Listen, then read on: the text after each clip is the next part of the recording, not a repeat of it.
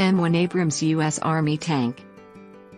The M1 Abrams was first introduced in 1980 and has been in service with the U.S. Army ever since.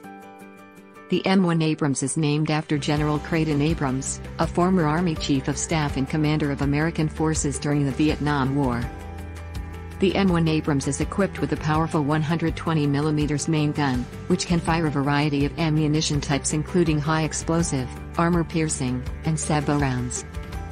The M1 Abrams features advanced armor protection, including reactive armor that can explode and deflect incoming enemy rounds.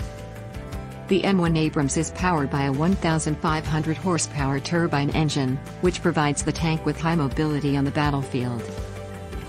The M1 Abrams has a crew of 4, a commander, gunner, loader, and driver. The M1 Abrams is equipped with advanced electronics and communication systems, including